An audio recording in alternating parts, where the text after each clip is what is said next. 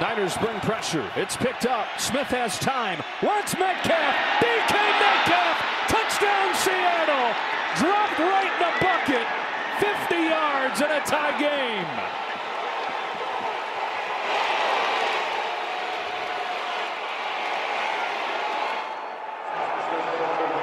DK Matcalf, who they couldn't get loose for a play like that in the regular season, beat Charvarius Ward. That's just a simple go route right there. You saw Charvarius Ward, that one spot where he looks back to try and find out where the football is, and that's what allowed DK Metcalf to separate.